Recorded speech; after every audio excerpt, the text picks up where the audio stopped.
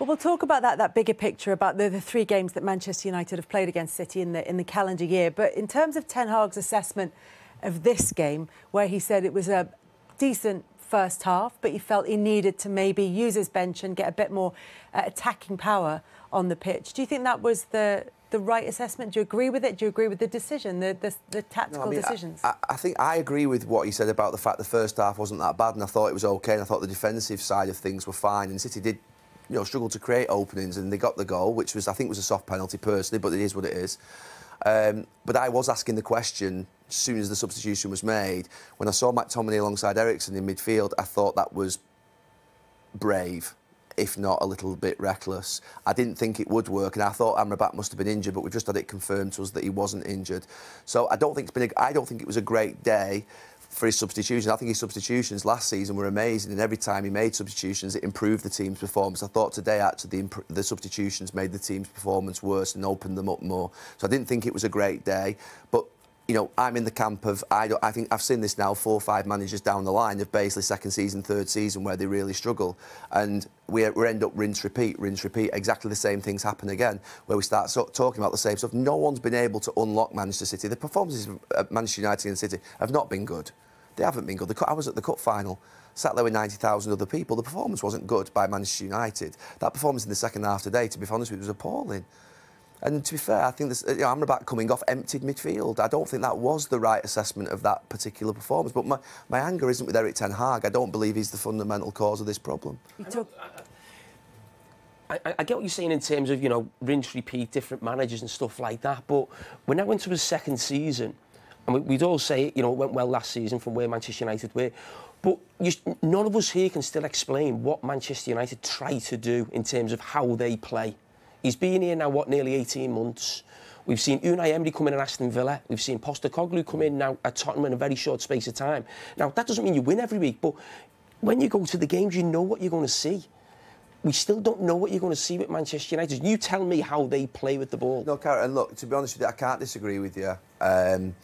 Those managers that you're talking about coming into stable environments, they've currently got over their heads a guy all over the news going to own 25% that's going to basically come out and whine. Gary, why will you not listen? Why do I have to listen to you but you won't listen to me? Come on. Right. So basically, you imagine you're in a business, you're in a football club, and the news is that there's a guy going to come in and basically wipe out the whole football department. Have you imagine what's going on inside that football department this moment in time, in and around Erik Ten Hag? It is toxic and embedded negativity. They all think they're all going to lose their jobs. I know you can say carry on with it, you know, they're professional, but you imagine what's happening. Jim Ratcliffe's going to come in with Dave Brailsford, they're going to sweep out the football department, they're all going to get moved away. That's what's happening. And I honestly believe this toxicity that exists at this club, and has done for years, by the way, it just eats alive every manager that comes and every player that comes. Okay. You know, so Harry Maguire was going to go to Manchester City, Mason Mount was going to go to Liverpool. They come here and it's a graveyard for them. Are we going to keep blaming the kids in the class? No. Are we going to blame the head teacher? OK, so we can't analyse anything Erik Ten Hag does or any performance from Manchester United. I've just said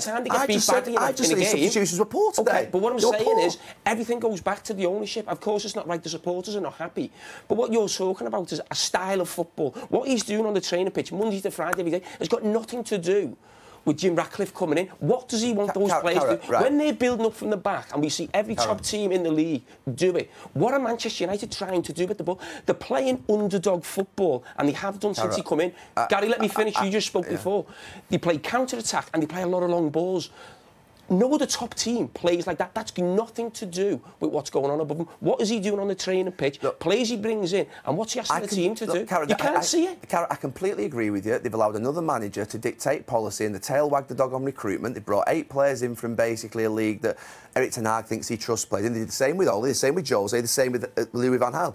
The problems are above it. I'm not saying that he's not culpable for the mistakes that he's making. He's got injuries to Martinez, who helps him players out. He's got injuries to Varane, and Varane's only just coming back. So there are issues why he can't play out from the back. He's not got Casemiro in midfield, so he's got 3 players who fundamentally are his connection from defence. Casemiro's one of the worst decisions they made. No, what I'm saying to you is those players, though, help him play from the back. What I'm saying, I don't like the football at all. I have no idea what the repeated patterns are that they're trying to put in place.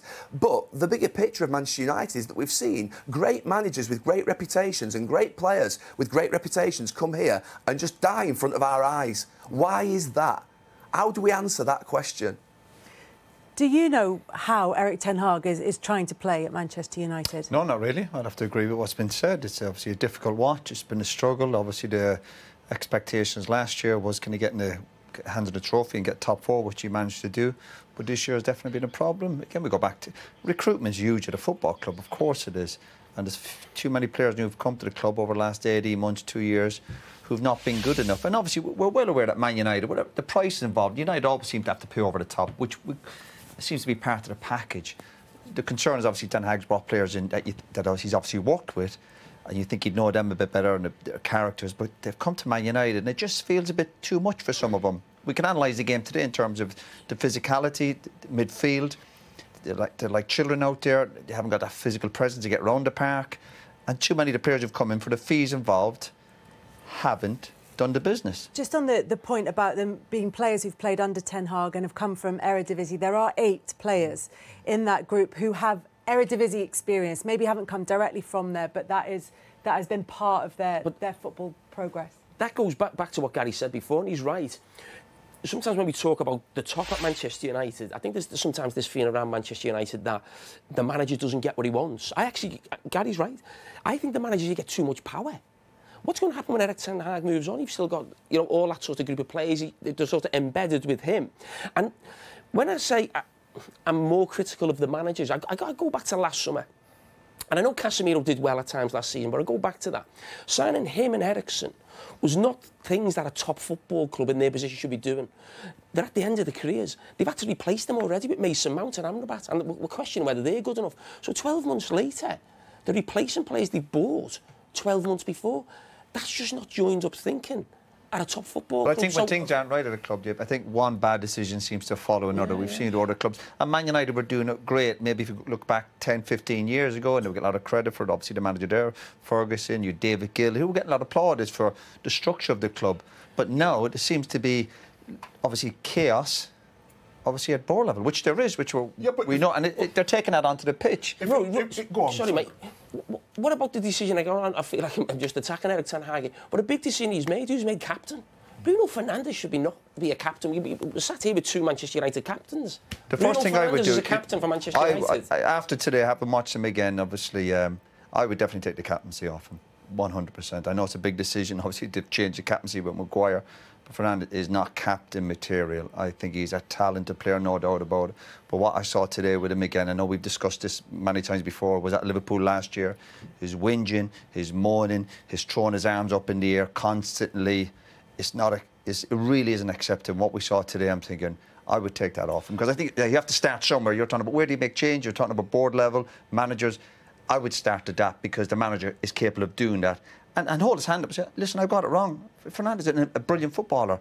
But in terms of captain material, he's the opposite to what I would want in a captain. I think it all goes back to what Carra said, is how Man United going to play. We've seen the signings there. So, and I don't want to bring City into this, but Man City signed players for a style of play. The players that we've seen that Man United have signed, we don't know where they're going to fit in. So you've got Højlund, who's an excellent footballer, but he's playing with wingers who want to come inside and shoot. So how is he supposed to get the chemistry with the players he has alongside him? Then you go into midfield, which the guys have talked about. Are you playing with 2 holders? Are you playing with 1? If a sub comes in, does he know what job to do? And then you look at the back 4. It was always going to be difficult for Man United today because of the back 4. Evans is similar to my age, obviously coming from Leicester. He's had his injuries. And I just think for Man United to be in this position now, after money they have spent, it doesn't matter. You can have whatever manager you want. You need to have... You know, Mike, you make a good point. I think if you come watch Man United today, we've obviously come to... You do not know what you're going to get with Man United. And that's all right if you're a small club. You turn up at United, they've won the last few games. OK, they get out of jail. Their record, their goals for and against, the players who are coming in, they're not hitting the ground running. Players are coming in with injuries. It seems like whoever's making decisions in the background with the manager, they're getting it wrong at the moment, and they're big mistakes. It's just that Micah says he's the same age as Johnny Evans. You must have been a pundit for about 15 years. Oh, you're 35.